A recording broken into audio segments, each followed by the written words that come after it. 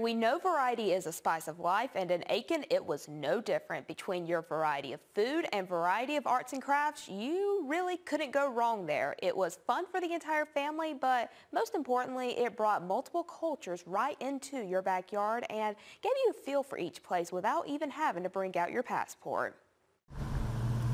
You've never seen Newberry Street quite like this before. The weekend has been absolutely insane, but in a good way. Y'all better come out here and get some of this chicken right here.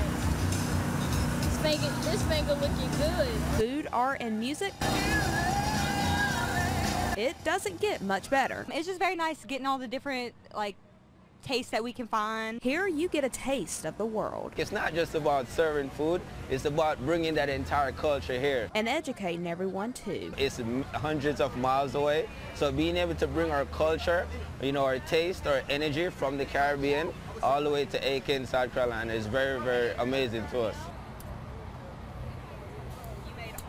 I made all of this. This entire table was full of stuffies. I had everything. But going from everything to nothing? We have run out of food multiple times. Not a bad thing here. I didn't realize how much the community would step forward and show up. And connect with one another too. My most favorite part is getting to talk one-on-one with a whole bunch of the community and get to know people. How much fun are you having?